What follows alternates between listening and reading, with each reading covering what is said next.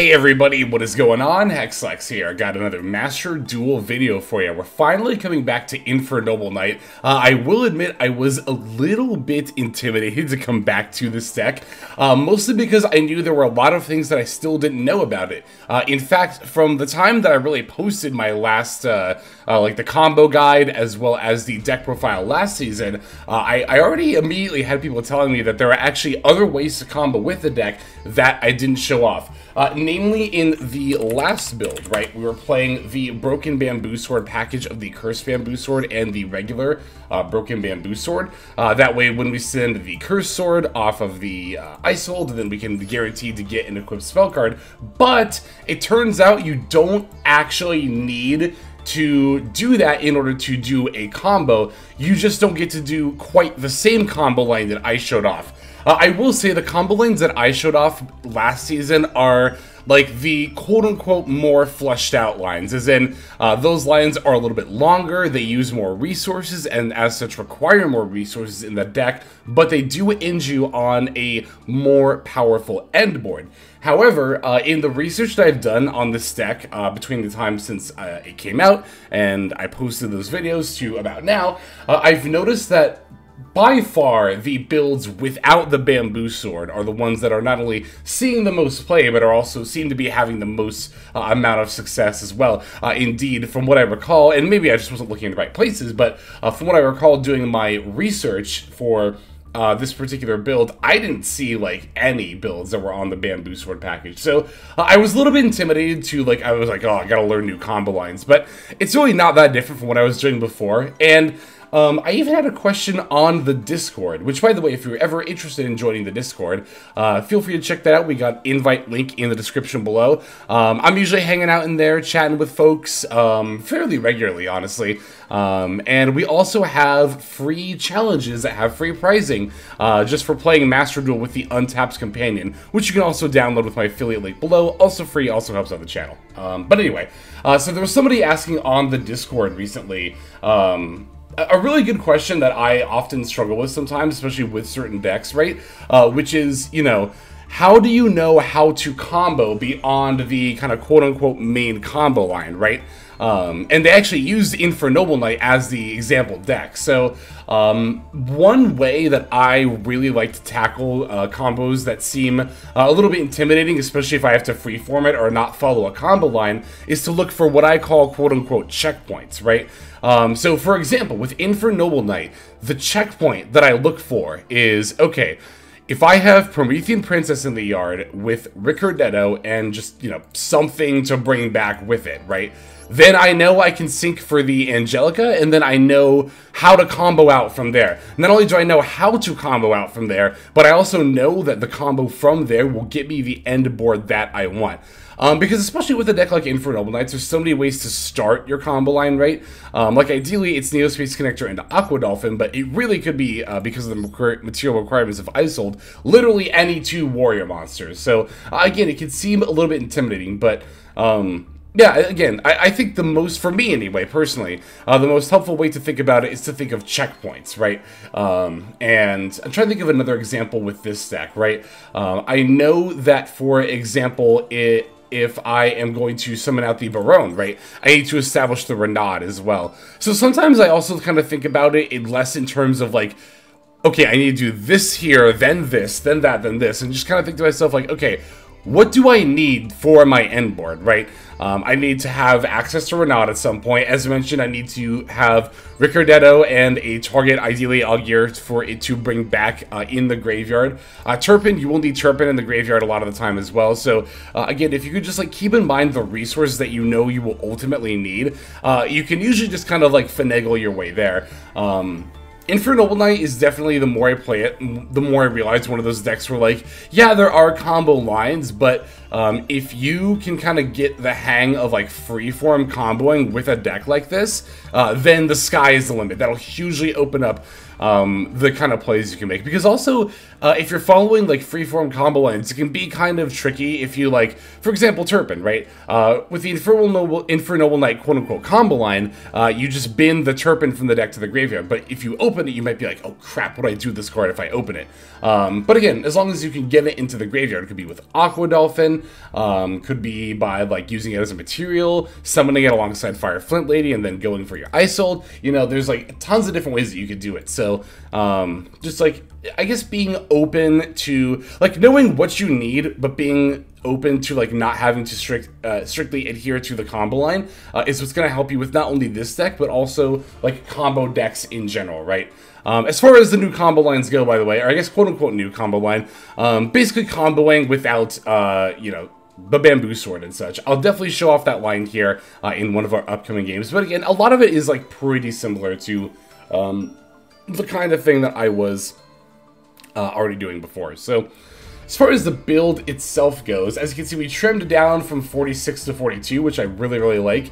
I do still want to be above 40 cards because we do still have our suite of equip spells that we're not really looking to draw. I mean, Durandal, it's actually not terrible to open this, but otherwise we're really not looking to open any of these equip spells. So I think being over 40 is correct. Again, with 2 other equip spells in the deck that we weren't trying to open, then I bumped it up to like 46. But again, without those, we're able to trim down to 42. Let's see here. I mean, otherwise, this build is like pretty much everything you would expect to see going on in an Infernoble Knight deck.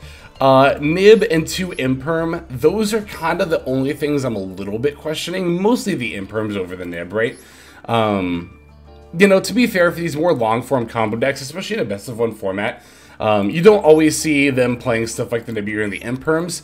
I've seen a lot of people on, like, triple tax or just more gas. Like, I think a lot of builds, again, especially for best-of-1 in Master Duel, are really more focused on, like, putting as much gas into the combo line as possible, which I can definitely see, right? Especially because if you don't open the Neospace connector, you are looking at a 2-card combo line just to get 2 warriors on the field to start your plays. And in that regard, I can definitely tell you from experience, like playing decks, like especially Sprite Synchro, that being reliant on 2-card combos is a lot more dicey than relying on 1-card combos, especially if you're trying to play, you know, non-engine disruption like this, right? The more reliant as a deck you are on 2-card combos, I think the more gas in general you want to be playing. So, you know, I could definitely see a world where it's not right to play Imperm or these Nibs. I ultimately elected to, or 1 Nib rather, I'm only playing 1 Nib. I ultimately elected to play them. I could see myself cutting the Imperms for like triple tax. The Nib, I don't know, Nib is really good in this format, and I've always thought that if you're going to play Maxi, you should probably just be playing a Nibiru. There's like very little reason not to, because, you know, if your opponent takes the Maxi challenge and you don't have Nib, like, what are you gonna do? Ash Blossom them? And like, if you have monsters on the field, it's not like you can use the Imperm or anything. But especially if I wasn't playing Nib or Imperm, I mean, that was like one of the main things, was thinking about Maxi and thinking like, okay, if I resolve a Maxi and they just go, I don't have anything to stop them if I'm not playing Nib and or Imperms, right? Then they just can combo off. And maybe that's preparing for a situation that isn't gonna come up super often, but I still thought it was important to think about. For the extra deck, I like it a lot. I used pretty much everything in here, except for the Appaloosa, but I can still see worlds where I go for it. You don't need second Synchro Charles or second Link Charles. You can definitely get away with only 1 of each, but I thought for grinding... Well, here's the thing I was thinking about the extra deck. I like having 2 of each for grind games, but also, I think with that mentality, I would also want a second Angelica for grind games. I can maybe see myself cutting the Appaloosa for it, but maybe Nightmare... not even Nightmare Unicorn, because that helps go into Access Code, which does come up. So, like, I don't even know what I would really take out for a second Angelica here, though Hita is, like, probably, honestly, the next best candidate, because that really only helps in this deck go into, like, Nightmare Unicorn Access Code. I guess, yeah, you could go into Promethean Princess, too, which can come up occasionally, but... Well, I was gonna say you would need to be in a situation where you can Hita for an extender and go for Promethean Princess and still make up the combo line, which if you get Ashed, I guess would happen sometimes. So, I don't know, it's tricky. Like, the second Angelica is also, like, not necessary at all, so that's why she's not in here right now. But again, if I have a second of each Synchro and Link Charles, maybe the second Angelica makes a little more sense then. But you definitely can get away with only 1 of each. You do not need 2 of each. Okay, let's see. I think that covers pretty much everything I have to say about this build. Yeah, I can't wait to think of anything else off the top of my head. So let's go ahead and break it down card by card, and then we'll look at some games.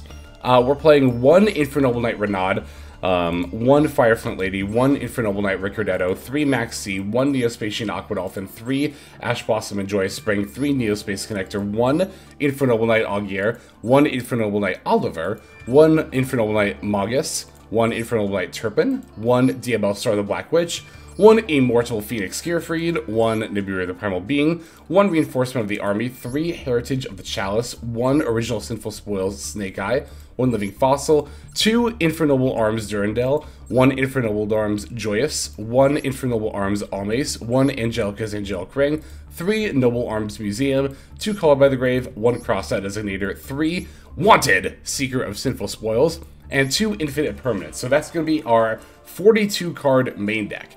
For the extra deck, we're on 1 Infernoble Knight Captain Roland, 1 Angelica Princess of Noble Arms, 2 Infernoble Knight Emperor Charles, 1 Baron de Fleur, 2 Emperor Charles the Great, 2 Isolde Tales of the Noble Knights, 1 Hita the Fire Charmer Blaze, 1 Ferocious Flame Swordsman, 1 Nightmare Unicorn, 1 Promethean Princess Bestower of Flames, 1 Appaloosa Bow of the Goddess, and then finally 1 Access Code Talker.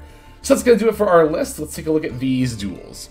Okay, so our first game, because now I'm actually finally going through Duel Scope replays before the video and seeing what we're up against, you know, what I should have been doing, you know, for all these 2 years.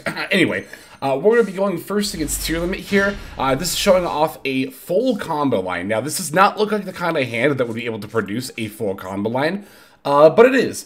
Normally and ideally, you are looking to open with a Neospace Connector. This is not only a 1-card combo, but with the Aqua Dolphin that you summon, you actually can use this card to gain advantage of knowledge and looking at your opponent's hand. Even if you don't rip a card from their hand, you still know at least what's going on. Even better if you can do that while opening Diabellstar, because then that means you have more monsters to discard, because it's based on the attack of monsters on your field.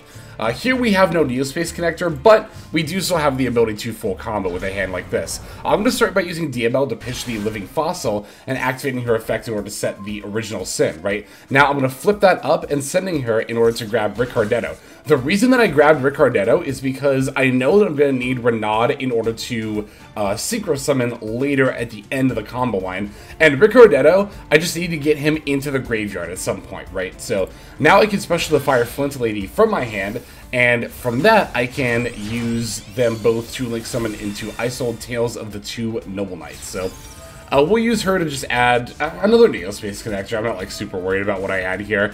To be fair, I probably could have added something better, but it's like not anything too much better. So, okay, I want to talk about that real quick, that part of the combo line. So, normally, if you didn't open, like, Diabell stuff like I did, you would summon out the Augier from deck, right? Like I did here. Here I sent Turpin, but again, if you didn't open a way to get Ricardetto into the graveyard, you would use Augier here to send the Ricardetto, because now we're going to use the Princess to bring back Ricardetto, and now Ricardetto is going to bring back the Augier. And this is what I was talking about earlier in the profile when I said, if you're not sure how to follow, or like, if you're not sure if your hand can follow a specific combo line, just try to go for a checkpoint. And again, I knew as long as I can get this point of Promethean Princess, bring back the Ricardetto to bring back a level 4, like Augier, then I can full combo out. So we're going to do that from here. We're going to use these two in order to make Angelica, the Princess of Noble Arms.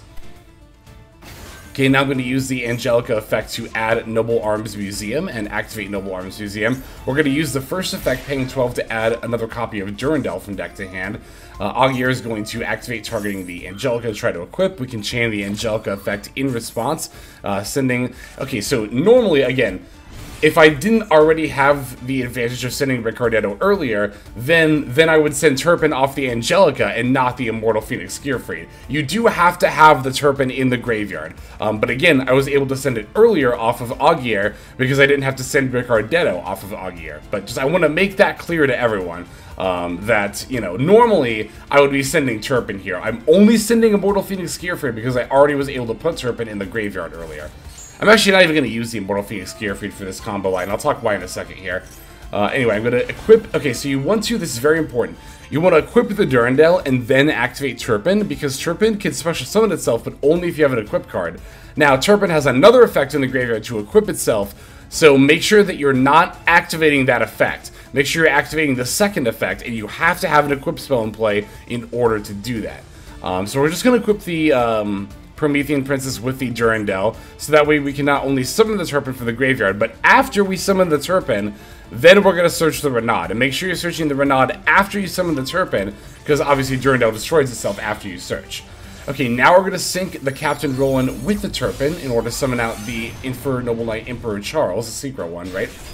We can equip Captain Roland to Charles. We're then going to link off the now equipped Charles for our Link 1 Emperor Charles the Great.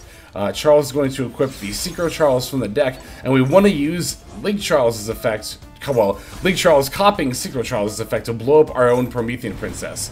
That looks really weird, right? That looks really weird to destroy our own monster, but we not only need to summon a non-fire monster, and Promethean Princess is locked into fires, but we also need Promethean Princess in the graveyard to use her as a disruption. So now we can special summon the Renaud. I can use Renaud to bring back an equip spell. I'll get Joyous here. And we can sync the Renaud and the Emperor Charles for our Baron de Fleur. After that, you're going to want to equip your Link Charles with whatever equip spell you added back, and now we're ready to go to end phase. One thing I will say here in particular is that I could have potentially used Joyous's effect to bring back the Immortal Phoenix Gearfried from my graveyard and then summon it to the field. But the reason that I didn't do that is because then I wouldn't have anything equipped to Emperor Charles the Great. And then if I tried to use the effects during the end phase, I can't equip Angelica's Angelic Ring. So if I had another equip spell to put on Emperor Charles, well, actually, couldn't I have? No, I don't think I had any monsters left in my graveyard that could equip themselves. No, because Turpin isn't in the graveyard anymore. I got banished. That's another thing. If Turpin was still in the graveyard, I could have equipped Turpin from the graveyard to Charles, and then, yeah, sack the Joyous for the Gearfried. But now we're going to keep it equipped so that way, again, Emperor Charles can equip the Angelica's Angelic Ring from the graveyard, because Angelica's Angelic Ring can only be put on a monster that's already equipped with an equip card. That's why it's important to keep the Charles equipped here. But this might not look like much, especially compared to our last combo line where we ended on like 2 Link 1 Charles and also the Immortal Phoenix Gearfried, but in exchange for being able to reduce the number of cards in your deck and also improve its consistency as a result, and also have more room for stuff like Nibiru and Imperm if you want that disruption, we're still ending on, again, this might not look like much, but it's actually, I think, 5 disruptions, right? We negate the first spell that resolves with Angelica's Angelic Ring. This negates any spell or trap card. This is an Omni negate. We have in our graveyard the Promethean Princess, which will pop a monster that's special summoned. We also have Infernoble Knight Captain Roland, which can equip as a quick effect, which will proc the Secret Charles effect to destroy a card in the field. So we have 1 destruction of any card at any time, 1 destruction of a monster when it's special summoned, 1 spell negate, 1 spell or trap negate, and 1 Omni negate. So 5 points of disruptions, which is not too bad if I do say so myself. Opponent is going to activate the Perlamino here. I decided to let the Angelica's Angelic Ring get it, but looking back, that might have ended up being a misplay. I think I actually should have negated this with the Link 1 Charles, because if I thought it was Tier Limit, they could very easily Super Poly, which, fun fact, Angelica's Angelic Ring can actually negate that. This also only negates the first spell card that resolves, so I believe if you do negate it with something else, it will actually negate the next thing instead. But yeah, as we actually demonstrated that in our last deck profile, so if you want to see exactly how that works, go check out that video, where we do use Angelica's Angelic Ring to negate a Super Poly. Opponent's going to use regular polymerization. If they're on tier, I definitely want to be negating that. They get to have this when I negate it, that's fine, I don't really care. They didn't really mill anything very relevant anyway, so. Going to use the Magus to shuffle back Turpin from the Banish, as well as Durandal and Ricardetto from the graveyard into the deck, drawing, you know, maxing because I'm the best player ever. Opponent's actually going to draw 2 cards here, or try to with triple attack. We're definitely going to throw out the Ash Blossom against that. Still have the Baron and the Roland, by the way, so we still have 2 of our original 5 negates here. Opponent's going to activate Shiren. We're definitely going to chain Max C in response to that. And yeah, we'll just see what they end up milling here. They did mill a Shiren, also a Rhino Heart, but no cards in hand, thankfully. I'm just going to negate the fusing effect of Shiren with the Barrel and Defleur here. If it gets a Trivikarma, that's fine. I definitely don't care at all. They already have Hadness on the field, so even if they had another, what was that spell card called? Grief, that wouldn't really do much here. And yeah, they're just going to concede after that. So they're under Max C, they're like not really able to proc their Hadness, so they're out of fusions anyway. It's like, what are they going to do? Link into Dark, I guess, or something? And like, I don't know. I don't even know what you could do in that situation. So, there we go. That's a pretty standard, like, ideal Infernoble game if you guys go first, right? And again, we didn't open the Neospace connector, so we didn't open the, like, clean one-card combo line. But we were still able to pull off the combo all the same. And hopefully this game and just the demonstrations here can kind of give you an idea of how to combo with this deck in a little bit more of a sort of freeform style without necessarily having to follow any super specific lines there. So, okay, there is our first game. Let's go ahead and see the next one. Okay, so as I usually like to do with more long-form combo decks, now that I've shown you what we can do going first and going, uninterrupted, let's take a look at a going second game and see something a little more regular. We're playing against Branded Despia, by the way. So definitely glad to see that Ash Blossom in the opening hand. This hand, again, looks a little weird, but it definitely does have plays. I mean, really, the access to DML plus, like, any warrior monster is gonna be plays right there, so a lot of options here. Opponent is going for a slightly more traditional Branded Despia build, still playing the Fright for Patchwork Edge Imp package, which isn't terrible by any means. It's just not something you see quite as often these days. Looks like we're fusing the Edge Imp chain and the another Tragedy in hand, actually, rather, wow, into the Masquerade. Also not a card you see as often nowadays. Anyway, I'm just really patiently holding this Ash Blossom for exactly Branded Fusion, which here it is. Also, one thing in particular that I really like to do against Branded is, and I'm sure this is like, I know some people out there will be like, duh, of course you would do this, but I don't know. Again, I don't know how everybody thinks, so I figured I'd just share my thought process. If I'm playing against Branded Despia and I have Ash Blossom in my hand, not only am I saving it for Branded Fusion, I'm definitely toggling off every time I would be able to activate the Ash Blossom.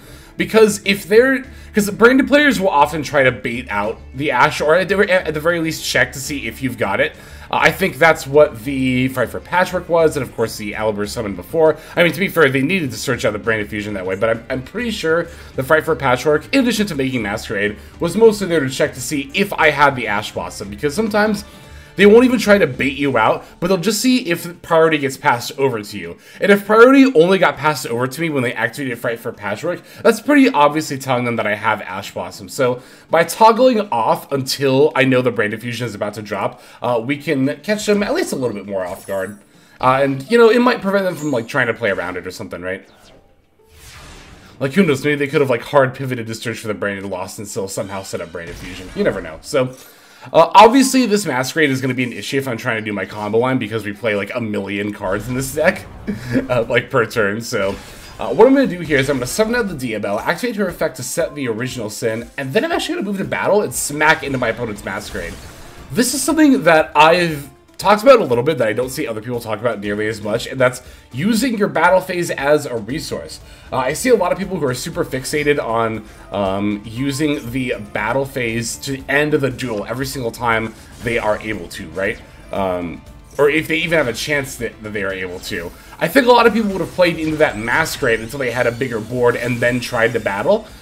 But I think that if your opponent has something like a Masquerade or an Appaloosa, or just something that's going to make your life harder, but is like kind of easy to run over with something like Diabelle, I think it's fine to use your battle phase to get rid of that monster, go to main phase 2. Yeah, you won't win this turn, but you can set yourself up in a situation where you're probably just going to win no matter what, which is what I'm doing here, right?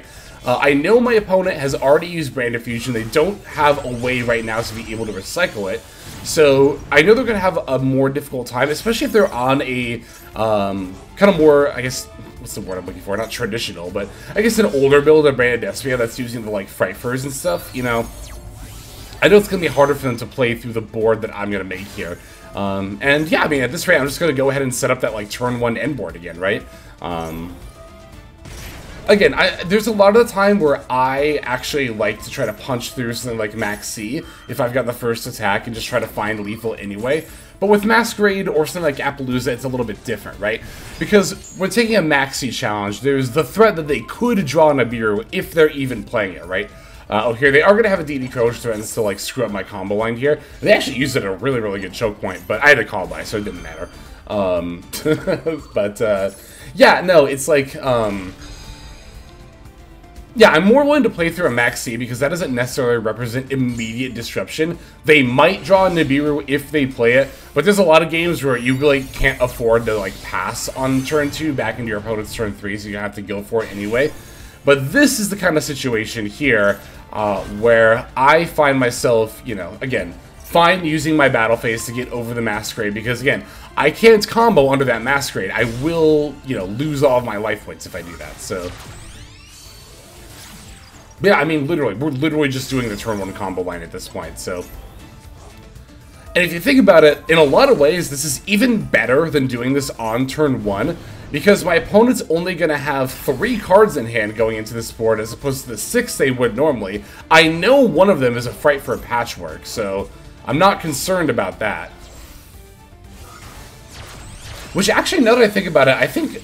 Oh, here, yeah, I'm not able to make the Baron, though, because I got fire locked by... I don't even know what, honestly. some card at some point fire locked me. That is going to be a little bit different, so I'm not ending on the Baron. But again, you know, it's like, whatever. Here, I actually misplayed again, because I'm playing against another deck that does use Super Poly. 100% should have negated that with Infernoble Knight Emperor Charles, and then tried to catch a Super Poly on the follow-up with Angelica's Angelic Ring. Thankfully, yet again, they didn't have it here, but I think that is important to keep in mind for especially fusion-based decks, like Despia and Tearment. If at all possible, I think it is actually better to negate their first spell card with Charles, so that way Angelica's Angelic Ring is more likely to catch the Super Poly. I don't even know how many people are aware of the fact that, you know, they can play Super Poly, or they can't play Super Poly through the Angelica's Angelic Ring, but, you know, it's better to assume that your opponent knows what's up than assume that they're going to make a misplay, right? But yeah. Here, as you can see, we're just able to use the Promethean Princess and the Angelica's Angelic Ring, and that was enough to secure the game. As I said, you don't always need to take the attack at the first opportunity, or to use your first battle phase to go for lethal. Sometimes I like using it, as we saw here, as I talked about, to just remove an obstacle that's stopping me from comboing, and then just win on my next turn, or when my opponent concedes on theirs. Whatever. Their choice. So, we have a couple more games to watch. Let's take a look at the next one. Alright, taking the first turn against Mathmech for this game. I believe we are going first here. But this game, despite us going first, will still present a bit of a unique obstacle here. Yeah, we even have the Neo Space Connector. So I'm going to draw Phase Wanted. Opponent's actually going to use the Ash Blossom on it. Don't do that. That's a mistake. Don't ever Ash Blossom Wanted. I wouldn't even Ash Blossom Original Sin most of the time, honestly. I would just assume it's Snake Eye and wait for the Snake Eye Ash. But anyway, going to normal summon the Neo Space Connector, activate Aqua Dolphin effect, and... Alright, so here's their hand. It's Circular, Circular, Triple Attack, and also Nibiru. So the Nibiru presents a little bit of an issue, obviously. The rest of the cards are, like, fine, whatever. 2 Circular is, like... That actually does matter for a reason we'll see on our opponent's turn that they open 2 of this card. But, yeah. So that's a little awkward. We also have to keep the Triple Attack in mind as well. I'll take... No, I'm not taking anything because I don't have attack points high enough to. Do keep that in mind about Aqua Dolphin. In order to actually discard a card, you have to have a monster with equal to or higher attack, which oftentimes won't happen, but I think even the information is, like, good enough, right? So, I'll just go into the ice. I'm just going to start doing my combo line like I normally would here, despite the fact that my opponent has a Nibiru. Because here's the thing, right? I'm in a little bit of a tricky situation with this. So I do have the Immortal Phoenix Gearfried in my hand, which is pretty good. The problem with it is, in order to actually negate a monster effect, I need to send an equip card that is on the field that I control to the graveyard. Now, okay, Neospace Connector was summon 1, Aqua Dolphin was summon 2, Isold was summon 3, and then Augier was summon 4, which would make Immortal Phoenix Gearfried summon 5. Here's where things get really awkward, right? So what I could, in theory, have done is banish Living Fossil from my yard, summon Immortal Phoenix Gearfried as my 5th summon, then equipped the Magus from my graveyard to the Gearfried. Not Augur, because I kind of need it. Well, I guess I don't need Augur specifically. Just equipped one of them, right? Equipped one of them to Immortal Phoenix Gearfried, which would give me a monster negate. The problem with this is that if I do that, again, Phoenix Gearfried is the 5th summon. So my opponent can still nib in response to that summon before I have a chance to put an equip card on the field, thereby giving me the ability to negate with Phoenix Gearfried. I could have equipped to another one of my monsters. The problem with doing that, though, is that once that monster is sent to the graveyard as a material for a summon, I don't have an equip card on the field, and I can't negate Nibiru anymore. So I'm in a situation here where I think what I'm going to end up doing is just try to do my combo line and seeing how far I can get before, yeah, they nib me. Because if they'd waited until I had an equip card on the field, then I could have summoned Gearfried, been nib-proof, and done my combo line. But I'm wanting to wait here just to summon the Gearfried and have a negate up, as well as the Imperm as well. So, you know, basically now, instead of only having Imperm going into the opponent's turn and throwing away my Gearfried for nothing, I get to have 2 negates as well as another solid body going into their turn, right? So alright, draw standby main. Opponent's going to lead with, of course, Circular. So we know 3 of the 4 cards in their hand. It's 2 Circular and a Triple Tack. Despite that, I am actually going to use the Immortal Phoenix Gearfried effect here on the Circular. Looking back, that was definitely a misplay. I guess I will say this, too.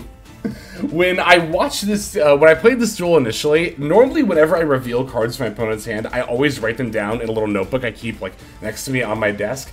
I didn't do that here, and I did actually end up forgetting that they had the Triple Tactics talent. So, if you're playing effects that reveal your opponent's hand, I highly recommend writing them down, taking a screenshot. You can't do that in paper play. That note-taking is not legal in paper play, but it is legal in Master Duel, so definitely do it. It's definitely very helpful. Anyway, they're going to add an equation. It makes sense because they're on turn 2 for the follow-up. I do also have the Promethean Princess in my yard.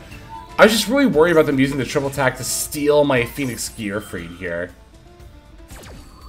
So I'm going to use the Imperm on the Alan-Bershen, and again, just hope they don't take the Gearfried, and wait to see if I can do the Promethean Princess here.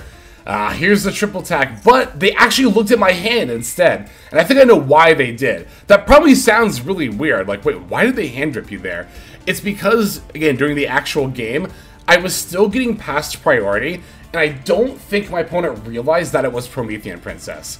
I think they thought I had another Disruption in my hand, and that they could Triple Tack and eat it. Maybe they were worried that I had a Nibiru as well. That's definitely a valid concern for my opponent at this point. But, no, it was my Promethean Princess that was giving me past priority here, so yeah, as soon as they link into the Splash Mage, that's the easiest princess I've ever seen in my life. We're definitely going to eat those here. And then my opponent does something really funny here. They switched it to defense mode and then immediately concede. Which is funny because, like, you know, I was thinking to myself before they did that, like, okay, so they'll battle Nib over the princess. I can battle Nib over with its own token, but then from there, it's going to kind of be a top deck war. But then my opponent switched Nib to defense mode, and there was a bit of a pause between them doing that and conceding, and as soon as they did that, I was like, oh wait, no, I just win now. Like, this, I easy just win now.